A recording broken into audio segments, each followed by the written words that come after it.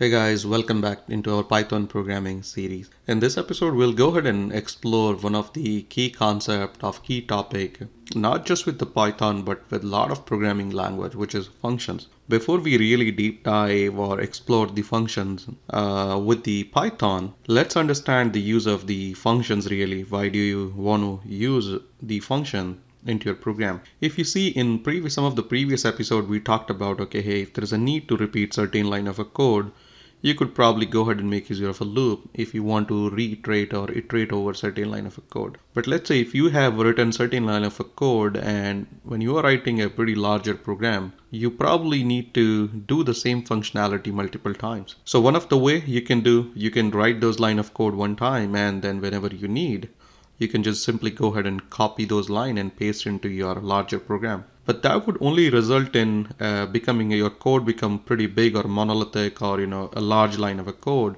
where something is just being repeated over multiple times. So don't you think so it will be a good idea if there is a way we can have those special line or those lines of code written in such a way that you can call them whenever there is a need. So that means you can put those line of code, it becomes your reusable line of code, and it's very well organized and it's doing one particular task for you. And that's the whole idea when it comes to the function. Function kind of provides a better modularity for your application or to your programs that you are writing. And it's really the whole idea of code reusability. That means instead of just doing a copy paste your code, you can probably just go ahead and refer back to the program or the line of codes that you have written. And believe me, knowingly or unknowingly, we have used a lot of functions so far. For example, the print function that we have been using to print a certain message or certain values or variables. We are making use of the function, but that function is not created by us, it's provided by Python. So that's the reason that function is called built-in functions. So in this episode, we will go ahead and see how we can write our own functions. And when we write our own functions, these are called user-defined function. When you are defining a function, there is a certain format or syntax that we need to pay attention or follow. And as we progress, I will show you the different type of functions as kind of, high level, we'll go ahead and see how do you define a function, call a function, parameters, different type of parameters, the return statement, and the variables that we're going to work within the Python. So without any due delay, let's go ahead and jump directly to our IDE, and let's go ahead and start writing our first function. So to create a function or to create a user defined function, we make use of something called def. Def really says define. It's using the def keyword we can go ahead and define our function. Def expects you to provide a name of a function. So let's call it whatever the function name that you like to use. I can call it my underscore function1. And then we're using parentheses followed by colons, and now our block of code is being indented. Now within this function, we can go ahead and write any line of code that you desire. So I will just simply go ahead and let's create a two variables here. I'll say x is equals to 10, y is equals to 20, and then we say z is equals to x plus y. And once that is done, we are just simply doing a print z. So if you see that we went ahead and created a function, the name of the function is my function1, and within this function1 we went ahead and wrote a couple line of a code where we have defined a couple of variables. We are doing the sum of those two variables, and finally we are making use of the built-in function print, and we are printing the sum of those two numbers. Now this is good. Now you have defined a function into your program. So defining a functions means, okay, hey, the function is there, those lines of codes are there. But these line of code, if at this stage, if you try to execute, run this program, let me go ahead and do that anyway. So let me go ahead and quickly execute this line of code here. And you would see there is no result. The reason because there is no result is we have just created a program. But to really execute a program, we need to call our function. So if we don't call the function will not, or the lines within the function will not be executed. So we need to specifically call the function. So to call the function within the main body of program, we can go ahead and simply type the name of the function. The name of the function is my underscore function1. So this my underscore function1 is indented at the same level as def. So that means here we have just defined our function, and the function name is my underscore function 1. And now on the line number 8, we are calling this function my underscore function 1.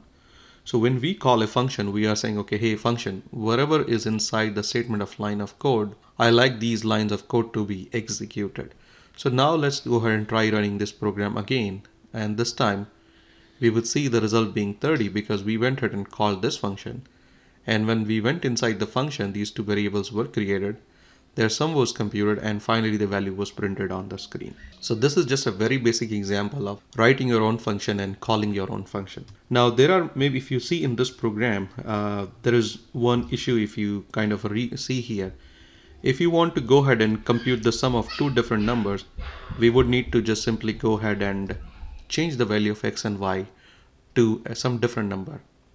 Don't you think so? It would be a good idea if there is any way when we call this function, and if I can specify the values that I want, and I want the sum of those two values be computed and the result to be printed on the screen. That's where the whole idea of the parameters or the functional arguments comes into the picture. So parameter or functional arguments are the information that can be passed to your function, and we pass these values or the information to the function. These are called parameters.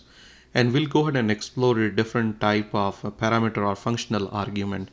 If I just quickly glance back to our topic, there are a couple type of functional arguments or parameter that we can pass to a function. There is something called required arguments. Then the another one is called keyword argument. There is one more by name default argument. Last but not the least is the variable length argument. So let's go ahead and take a look at our required argument. As the name kind of indicates, okay, here required means something which is required. So let's go ahead and change this function to slightly different. Now what I'm saying, okay, hey, we are defining this function my function 1, but in this function 1 we are passing two variables, x comma y. So now we are defining a function. In this function we have passed two parameters or two required arguments, or these are also called the positional values, the positions x comma y. Now within this x comma y, we'll just go ahead and simply say, okay, hey, now we don't need these local variables. So I'll go ahead and delete these two local variables, and we are just simply creating another variable z. And within the z, we are saying, okay, hey, whatever the x is being passed here, this x refers to this, and this y refers to this y over here. And then we are printing the value of z. Now, if you see last time when we called this function had no parameters requirement. So now what happens if you try to run this program without passing any parameter? And let me go ahead and just, it clearly says there is a type error, okay, because my function missing two required positional arguments. So it clearly says, okay, hey, there are two, because there are two variables x and y, and those are two required positional arguments. So that means when it says a positional argument, they kind of indicates the position, the first value being assigned to x and the second value being assigned to y. So because we have not passed these two required parameter, and that's the reason we see this type error. So now let's try passing some value to these variables. So I'll go ahead and say x is equals to 10 and y is equals to 10. So when I say x is equal to 10, because it clearly says positional arguments. So positional argument indicates the first value that you pass is being assigned to the first parameter that is being passed to the function. That means this value x, 10, is being assigned to this variable x, while the second value 10 is being assigned to your variable y. Now let's go ahead and try rerunning this program, and this time we see an as expected output of 20. What happens if you try to pass more than two arguments? Let's try passing another argument value 30 here, and let's try rerunning this program one more time. And again the program clearly says, okay, here there is a type error because it takes two positional arguments but three were given. So it clearly indicates, hey, your program or the function was expecting only two positional arguments, but we went ahead and provided three. So that is the reason we are seeing this type error. So we can go ahead and remove this third argument, and we can try rerunning this program with some different value. And as you can see, the program works fine without any problem. The another type of argument or the parameter that we can pass to a function are called keyword arguments. So the keyword argument is something like this. So let me go ahead and demonstrate that with the help of a function quickly. So we'll go ahead and define a function. Let's call it again my func1. And within this my func, we are passing two parameters. The first parameter being name and the second parameter is being age. And whatever is being passed to name and age, we just simply want to go ahead and print that. So we'll say print name, and the name that is being entered will just point back to the above variable, and same thing we'll do for the age variable. So now let's go ahead and say here age, and once that is done, our function definition is done. Now let's go ahead and try to call this function. So our function is myfunc. So now the myfunc is again expecting two positional arguments. So now let's see what happens if I go ahead and say the name being Mike, comma, and the age being 30. Now let's try running this program. So it clearly says, okay, hey, Mike is being assigned to the variable name, while 30 is being assigned to age, and that's how this is being printed. But what happens, let's say if we do something like this, instead of providing name first, we go ahead and type the age first and followed by a name. Now if I go ahead and execute this program, even though we provided the two correct number of required arguments, but the expected result is wrong because the name is definitely not 30 and age is not Rob. The reason because the positional arguments follows the order. The 30 is being assigned to name while this Rob is being assigned to age, while that's not correct. That's where we can make use of the keyword argument. That way we are not relying on this order. So how we can do that? So I can just simply say, okay, hey, this age, when I'm sending this age is 30 and the name is Rob. Now we can provide in any order that you want. So if you take a look, when we have passed these things, now this age refers to this particular age and the value being assigned here is 30. This name refers to this name and the value being assigned is Rob. And now we have a correct output. This input or these parameters are called as keyword arguments. So using the keyword arguments, we are not relying on the order of the function when we create it or the parameter order. You can pass them in any order and we'll go ahead and work. And again, we can just simply go ahead and do something like this. Name is equals to 30 and you can just say the age being 30 here. And now again it says, okay, hey, positional arguments, keyword follows keyword argument. Now in this case, we tried passing one argument as the keyword argument and second one is the positional argument, and we cannot do a mix and match, and that's what I wanted to show you here, that if you are doing a keyword argument, all needs to be keyword argument. So now we can go ahead and change it to age equals 30. Now rerunning the program again. And that's the whole idea behind using the keyword arguments. But what happens if in this program, let's say I'm just only providing, I'll go back to the positional one just to indicate, I'll go ahead and only provide one parameter. And now let's go ahead and rerunning this program. We know it's going to be an error because it clearly says, okay, hey, there is only one and it was definitely looking for another one, which is age. So how do you handle some of these errors or some of these conditions where a user forgot to provide the needed number of arguments or needed number of input for your function? So that's where the default parameters or your default arguments really comes into handy. So in this case, we are saying, okay, hey, for my function, I'm expecting two parameters, which are name and age. But let's say if the end user only enters the name, I can go ahead and assign a default age. So during the definition of the function, we can use the equal sign and define a default value. So let's say the default value being 30. So now if I go ahead and re-execute this program, this time there is no error because the Rob is being assigned to name, but we didn't provide any value for the age because there was no value was provided to the age when we called the function. This function ended up taking the default argument from the function definition. And that's the reason we seen the output age being 30 and there is no reason this time. So this kind of argument is known as your default argument. So let's say what happened. We have a default age of 30 and we can go ahead and specify a age to our function when we are calling. And you can see the result being 40. So that means when you call a function with a value, that will override the default. Default will only come into the picture when we have not specified any value for that particular positional argument. So what happens in this case, if we do 40, but we have not specified anything for the name, we'll end up, now if you take a look here, because now this becomes the positional argument, the 40 is being assigned to the name, and for age, it went ahead and picked up a default value of 30. But what happens if we don't specify 40 also? Again, we'll have an error because it was expecting at least one positional argument and that was for name. And because for age, we have configured a default argument.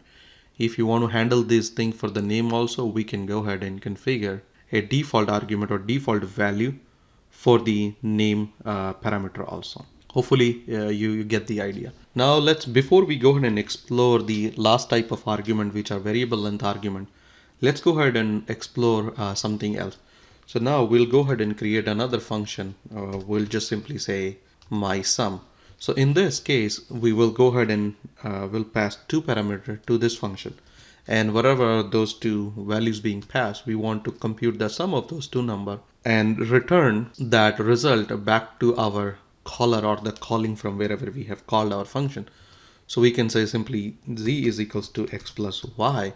And now we have computed the sum of x and y. Now we can make use of the return keyword to return this value back to the caller. So now let's see what happens. Now we will go ahead and call this function mySum, and we'll pass two values here. If I go ahead and run this program at this stage, what happened? There is nothing. There's no result on the screen. The reason, because within the function we don't have any print statement. This function is only computing the sum of those two numbers and returning the computed result back to the caller, but the caller is not handling that in any way. So we can define here, we can say, okay, hey, x is equals to mySum. So that means whatever this mySum function is returning the value, go ahead and store that values in the x. And now we can go ahead and print the value of x here. Now let's try rerunning this program one more time, and this time we have a result of 30. So if you see the use of the return statement, we can make use of the return statement to return a value from a function back to the caller. And based on this, we can take any further actions, or we can do any other action. We can just, instead of doing z is equals to x plus v, we can just simply go ahead and do that here itself, return x plus y. So there is no difference between the previous one and this one. And again, instead of assigning the value, if you don't want to do any further action, we can just wrap this my function within our print function. That means whatever this function is returning, just simply go ahead and print that value. Now we can go ahead and exit, and we have the same result of 30 being displayed on the screen. So hopefully you get the idea or the usage of the return statement. So if we quickly glance back to our topic, well, let's take a look also at the scope of the variables within a function. So let's quickly jump back, and we will go ahead and explore the scope of the variables within the function. So when I say the scope of variable within functions, there are two types of variables that do exist. One is something called global variables, another called something local variable. As the name kind of indicates, global variables are global, that are accessible to the main of your program as well as within the function. But sometimes you end up declaring some extra variables within the functions. Their scope is only within that function. So that means outside of a function, we cannot access those variables. And that is the whole idea behind using those local versus the global variable. To quickly demonstrate, let's go ahead and, if in this case, let me go ahead and change this program quickly, and then we'll say z equals to x plus y. And also on the top of the screen, we created a variable z where we are storing the value being 0 here. Now, if I go ahead and print the value of this z over here, and now let me just go ahead and call mySum on 10, 20, and then we'll just simply go ahead and call z one more time. So now let me go ahead and put some message in function in main program. And now let's go ahead and rerun our program quickly. And as you can see, we went ahead and declared a variable on top of our program which says z is equals to 0.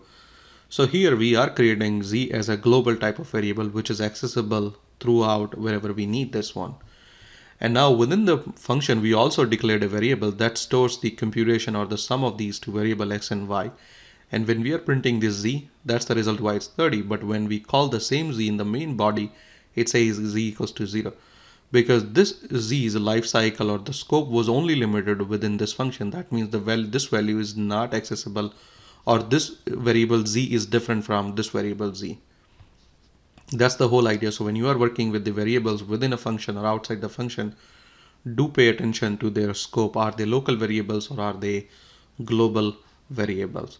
So based on that, you can go ahead and make use of these different variables and different things. Now let's jump back onto the last type of argument, which are the variable length argument. If you have seen so far all the examples or so far the functions that we have created, we have specified a definite number of arguments, 1, 2, 3, 4 or so. But there may be a situation or time when you are working with a function and you really don't know how many inputs a user can do or how many inputs probably this function can have. In that case, we cannot definitely define the number of positional arguments or the keyword arguments. So in that case, the scope is pretty wide. So we need a way where we can take any number of arguments or any number of keyword arguments to our function, and based on that, we can go ahead and compute something. Let's go ahead and change this program a little bit. So I'm going to remove all of these variables. So we don't need these variables. And now let's talk about the variable length argument. So far you have seen all the functions and variables that we have worked with. There is always a fixed number of arguments that we have passed to our function. It could be 1, 2, 3 and so on. But there may be sometime need or situation where we don't know how many input a user can pass to certain function, but we really want to handle all those inputs, and that's where this variable length arguments really comes handy, that where we can make use of. So let's go back and jump onto our IDE and let's take a look of the variable length number of argument. We'll go ahead and define a function. We'll call it again my underscore function 1. And within this function, so far we had passed the definite number of arguments. Now we are really handling, or we are dealing with the indefinite number of arguments. We really don't know how many arguments a user can pass. To really handle or to really indicates that, okay, the arguments, we can make use of a variable or a keyword called args, which really says argument. And because we don't really know the number of arguments, we can precede this with an asterisk symbol. That kind of indicates, okay, hey, we can have n number of arguments being as an input parameters to this function. Now we have the n number of arguments to this function. Now what do? We can just simply take those arguments and we can just try to print all the past arguments to our function.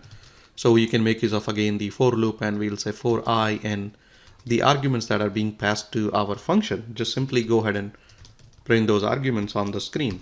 Now we can call the function by calling the function name, and now in the arguments we can pass any argument that you want. So let's go ahead and pass 2 arguments and see what happens. Now let me go ahead on this program, and the system went and printed 10 and 20. Now call the program with more number of arguments, and let's go ahead and re-execute this program.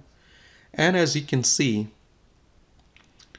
our function is capable of handling any number of arguments that we are passing to this function, and thanks to this variable length argument. So again, this args is just a name that you can specify any name that you like. The main thing here is the asterisk symbol or the star symbol that indicates n number of arguments. And I would highly encourage you leave it to the args, because this is kind of the standard that being used out through a lot of Python programming. So when you're reading someone else's code, you know, okay, hey, we are dealing with here the variable length arguments. Again, that's just a choice of word. You can use any other word that you like. But the whole idea behind the star arg is to handle the variable length number of argument. So the same way, the way we handled, there is one more thing I want you to pay attention. The argument kind of returns as a tuple. When you work with an argument, it really returns a tuple. So just to show you that what I mean. So let's go ahead and just do a print on our args and go ahead and rerun this program, and you would see there's a tuple being returned. So that means when the arguments that are being passed, the function really returns those arguments in the form of a tuple. Something to keep in mind, okay, when you are working with these arguments or the positional arguments. So just like with the positional arguments, we had worked earlier with the keyword argument. So same way to handle n number of, or unlimited number or undefined, or we really don't know the number of keyword arguments, we can go ahead and make use of the something like this. Let me go ahead and show you star keyword arguments. So here the star kind of indicates really, okay, hey, we are working with the keyword arguments here. And the keyword arguments, when we work with the keyword arguments, keyword arguments really returns a dictionary. So that means you can now go ahead and pass any number of keyword arguments, and you can go ahead and print those keyword arguments. And just to really demonstrate, let me go ahead and remove the arguments this time, and then we'll see another example, and we'll go ahead and print this keyword arguments, and let me just take off our for loop for the time being. We'll go ahead and now when we are calling this keyword argument, this function, as I said, the keyword arguments, you would need to specify a key and value pair. And if you recall from our keyword argument, we had a name equals to Rob and age equals to 30. So the name and age, those were the keys, and the values were their respective names and the age that we had specified. We can go ahead and do the same thing. Now we are providing a keyword argument, and the key here we are saying fruit being orange. I can go ahead and specify another class equals to MBA. And now let's try running, sorry, I can't use the class. This is a reserved keyword, so I'll just say my underscore class. And now let's try running. And as you can see, the result, the keywords that we are passing, these are a dictionary. So that means we have a key and there is a corresponding value that you can go ahead and make use. And again, to pass the compositional key or the keyword arguments, you would have to use star. Again, the keyword arguments, you could use any other name. This is one of the standard name being used. Again, you can combine your positional argument using the star args and your keyword arguments using your star k args. And that way you can handle the variable length number of arguments into your program. Again, that would conclude this episode, but function is such an important thing. I would strongly suggest you to spend a good amount of time working with these different type of parameters or arguments, and do strongly spend some time into your program, especially working with functions. That'll be all for this episode. I will see you guys in the next episode. Thank you.